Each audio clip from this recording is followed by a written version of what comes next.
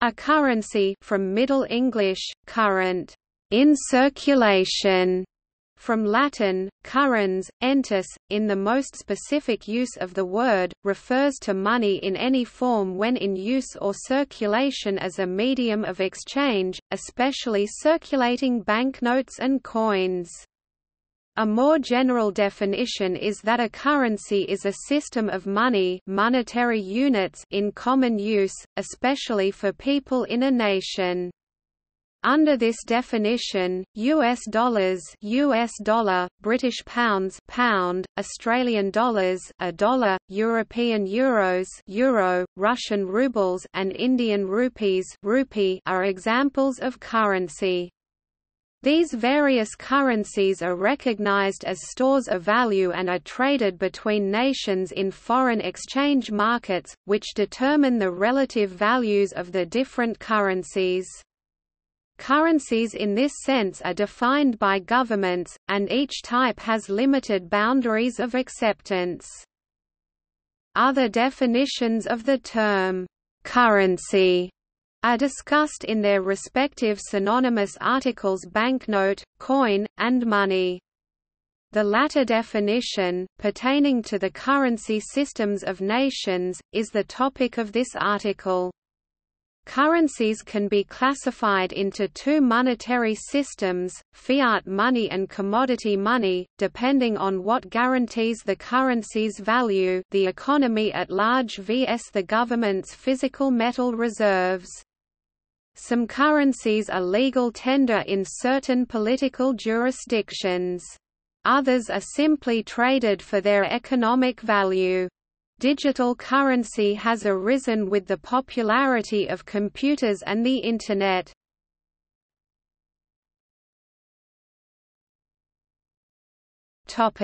History.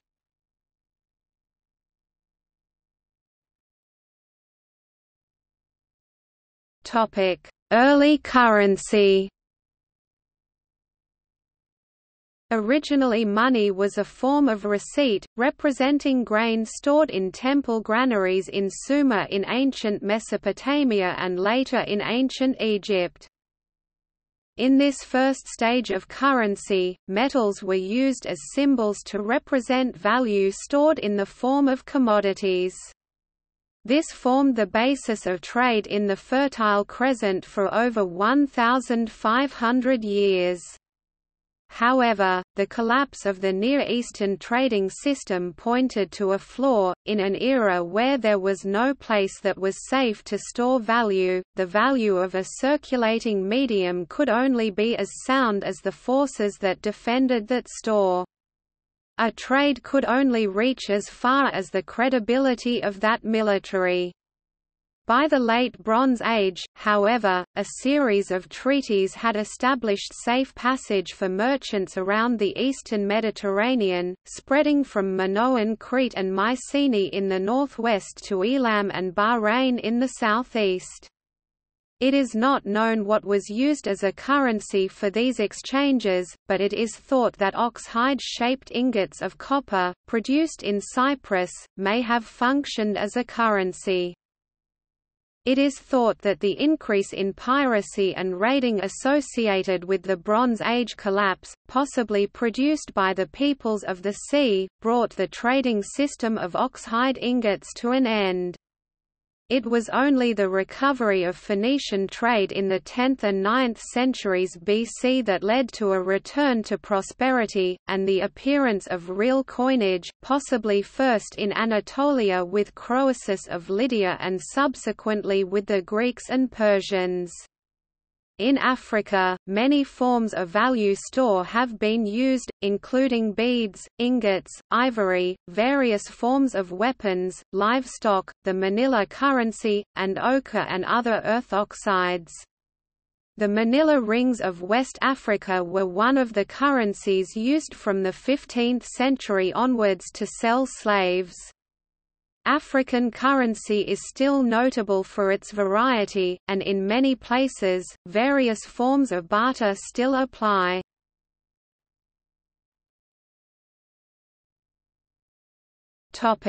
Coinage. These factors led to the metal itself being the store of value, first silver, then both silver and gold, and at one point also bronze. Now we have copper coins and other non-precious metals as coins. Metals were mined, weighed, and stamped into coins. This was to assure the individual accepting the coin that he was getting a certain known weight of precious metal. Coins could be counterfeited, but the existence of standard coins also created a new unit of account, which helped lead to banking.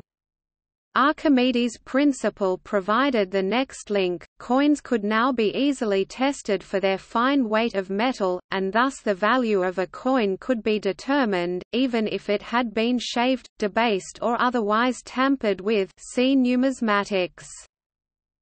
Most major economies using coinage had several tiers of coins of different values, made of copper, silver, and gold.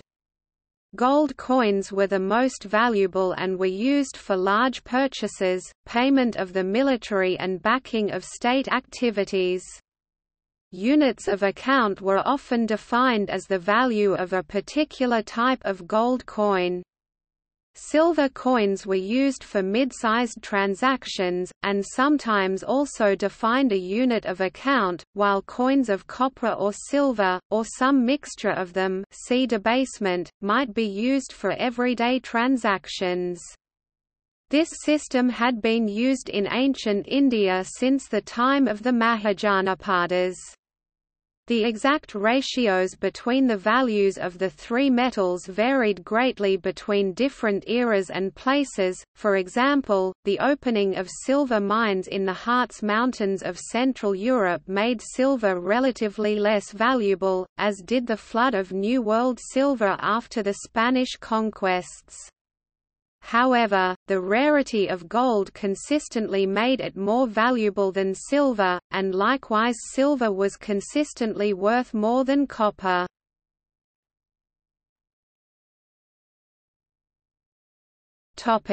Paper money. In pre-modern China, the need for credit and for a medium of exchange that was less physically cumbersome than large numbers of copper coins led to the introduction of paper money, i.e. banknotes. Their introduction was a gradual process which lasted from the late Tang dynasty 618 to 907 into the Song dynasty 960–1279. It began as a means for merchants to exchange heavy coinage for receipts of deposit issued as promissory notes by wholesalers' shops. These notes were valid for temporary use in a small regional territory. In the 10th century, the Song dynasty government began to circulate these notes amongst the traders in its monopolized salt industry. The Song government granted several shops the right to issue banknotes, and in the early 12th century the government finally took over these shops to produce state-issued currency. Yet the banknotes issued were still only locally and temporarily valid. It was not until the mid-13th century that a standard and uniform government issue of paper money became an acceptable nationwide currency. The already widespread methods of woodblock printing and then Bai Sheng's movable type printing by the 11th century were the impetus for the mass production of paper money in pre-modern China. At around the same time in the medieval Islamic world, a vigorous monetary economy was created during the 7th–12th centuries on the basis of the expanding levels of circulation of a stable high-value currency, the dinar. Innovations introduced by Muslim economists, traders and merchants include the earliest uses of credit, checks, promissory notes, savings accounts, transactional accounts, loaning, trusts, exchange rates, the transfer of credit and debt, and banking institutions for loans and deposits. In Europe, paper money was first introduced on a regular basis in Sweden in 1661, although Washington Irving records an earlier emergency use of it, by the Spanish in a siege during the conquest of Granada. As Sweden was rich in copper, many copper coins were in circulation, but its relatively low value necessitated extraordinarily big coins, often weighing several kilograms.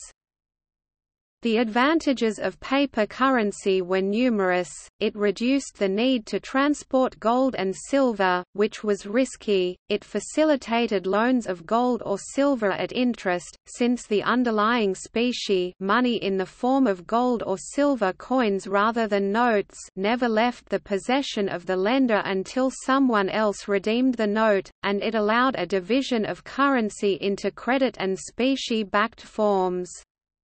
It enabled the sale of stock in joint stock companies and the redemption of those shares in a paper. But there were also disadvantages. First, since a note has no intrinsic value, there was nothing to stop issuing authorities from printing more notes than they had specie to back them with. Second, because it increased the money supply, it increased inflationary pressures, a fact observed by David Hume in the 18th century. Thus paper money would often lead to an inflationary bubble, which could collapse if people began demanding hard money, causing the demand for paper notes to fall to zero. The printing of paper money was also associated with wars, and financing of wars, and therefore regarded as part of maintaining a standing army. For these reasons, paper currency was held in suspicion and hostility in Europe and America. It was also addictive since the speculative profits of trade and capital creation were quite large. Major nations established mints to print money and mint coins, and branches of their treasury to collect taxes and hold gold and silver stock. At that time, both silver and gold were considered a legal tender and accepted by governments for taxes.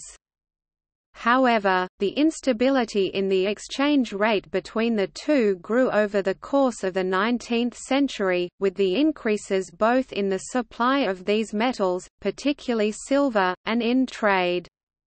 The parallel use of both metals is called bimetallism, and the attempt to create a bimetallic standard where both gold and silver-backed currency remained in circulation occupied the efforts of inflationists. Governments at this point could use currency as an instrument of policy, printing paper currency such as the United States greenback, to pay for military expenditures. They could also set the terms at which they would redeem notes for specie, by limiting the amount of purchase, or the minimum amount that could be redeemed. By 1900, most of the industrializing nations were on some form of gold standard, with paper notes and silver coins constituting the circulating medium.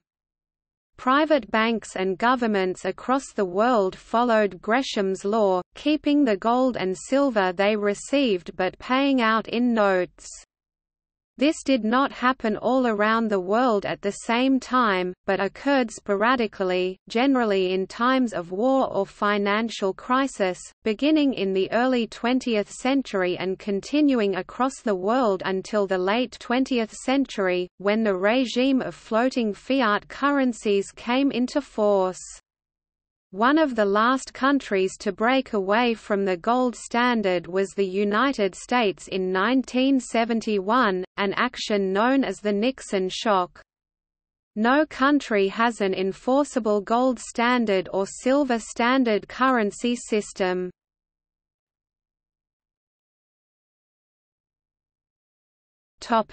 Banknote era. A banknote, more commonly known as a bill in the United States and Canada, is a type of currency and commonly used as legal tender in many jurisdictions. Together with coins, banknotes make up the cash form of all money.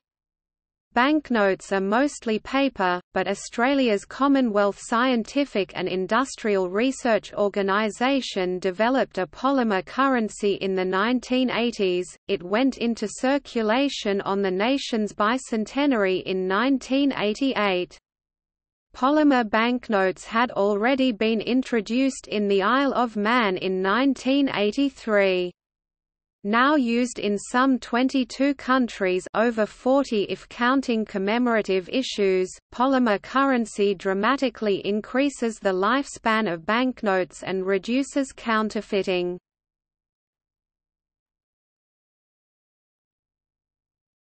Topic: Modern currencies. The currency usage is based on the concept of lex monetae, that a sovereign state decides which currency it shall use. The International Organization for Standardization has introduced a system of three-letter codes ISO 4217 to denote currency as opposed to simple names or currency signs, in order to remove the confusion arising because there are dozens of currencies called the dollar and several called the franc.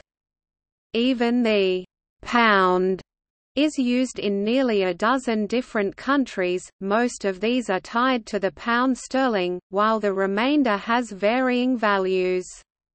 In general, the three-letter code uses the ISO 3166-1 country code for the first two letters and the first letter of the name of the currency, D for dollar, for instance, as the third letter. United States currency, for instance, is globally referred to as USD. The International Monetary Fund uses a different system when referring to national currencies.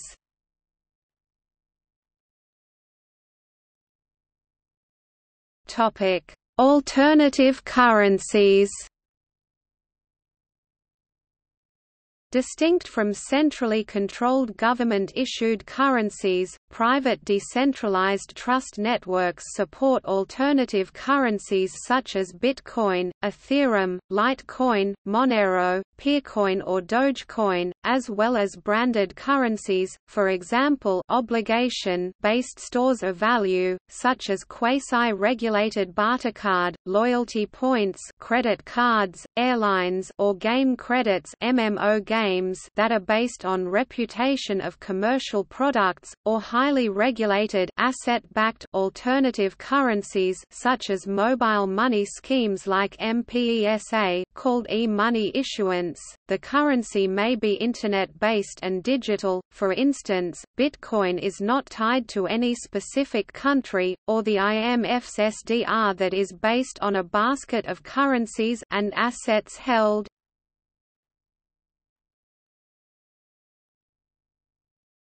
Topic: Control and production.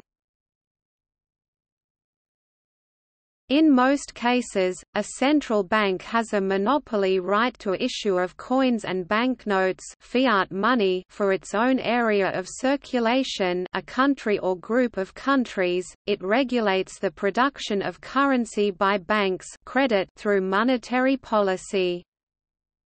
An exchange rate is a price at which two currencies can be exchanged against each other.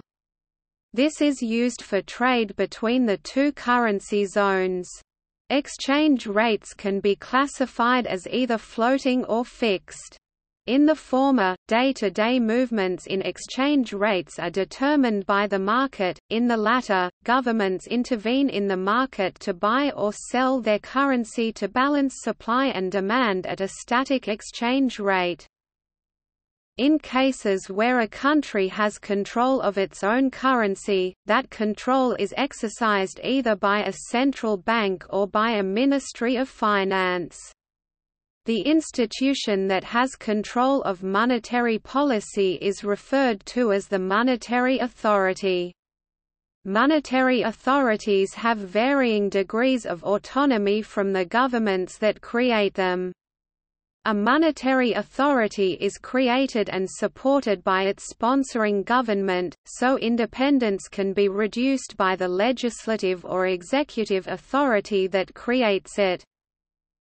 Several countries can use the same name for their own separate currencies, for example, a dollar in Australia, Canada, and the United States.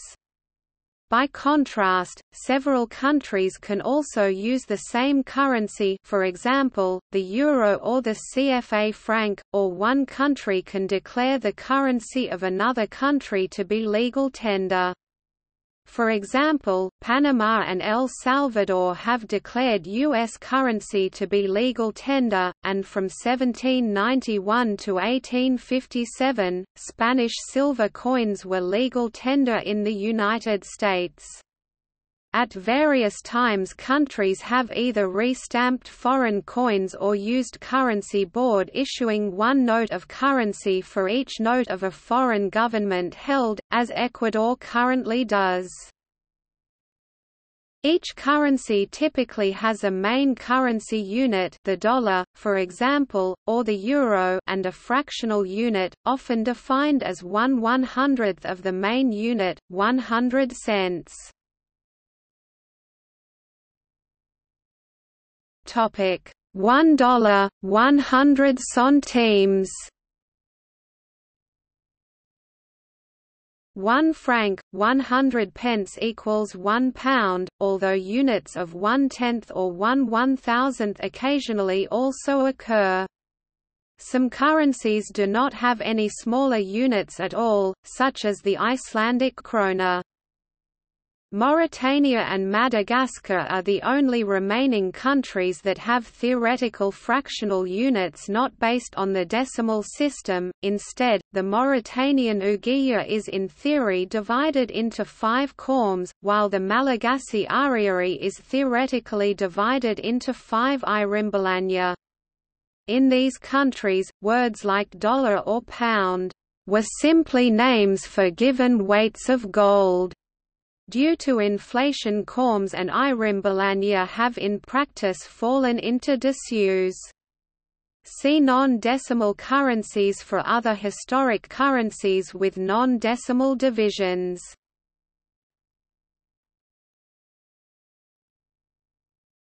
Topic: Currency convertibility.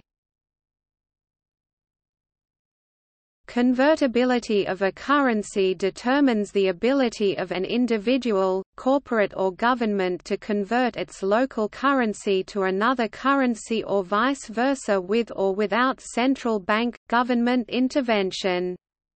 Based on the above restrictions or free and readily conversion features, currencies are classified as fully convertible when there are no restrictions or limitations on the amount of currency that can be traded on the international market, and the government does not artificially impose a fixed value or minimum value on the currency in international trade. The US dollar is an example of a fully convertible currency and, for this reason, US dollars are one of the major currencies traded in the foreign exchange market. Partially convertible. Central banks control international investments flowing in and out of the country, while most domestic trade transactions are handled without any special requirements. There are significant restrictions on international investing, and special approval is often required in order to convert into other currencies. The Indian rupee and renminbi are examples of a partially convertible currency. Non-convertible. Neither participate in the international forex market nor allow conversion of these currencies by individuals or companies. As a result, these currencies are known as blocked currencies, e.g., North Korean won and the Cuban peso.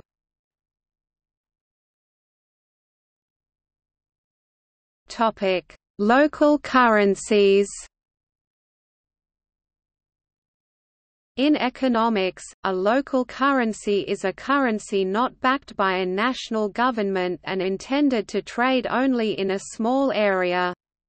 Advocates such as Jane Jacobs argue that this enables an economically depressed region to pull itself up, by giving the people living there a medium of exchange that they can use to exchange services and locally produced goods. In a broader sense, this is the original purpose of all money. Opponents of this concept argue that local currency creates a barrier which can interfere with economies of scale and comparative advantage, and that in some cases they can serve as a means of tax evasion. Local currencies can also come into being when there is economic turmoil involving the national currency. An example of this is the Argentinian economic crisis of 2002, in which IOUs issued by local governments quickly took on some of the characteristics of local currencies. One of the best examples of a local currency is the original Let's currency, founded on Vancouver Island in the early 1980s.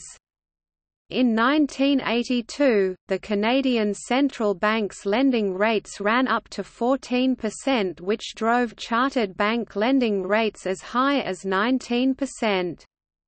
The resulting currency and credit scarcity left island residents with few options other than to create a local currency.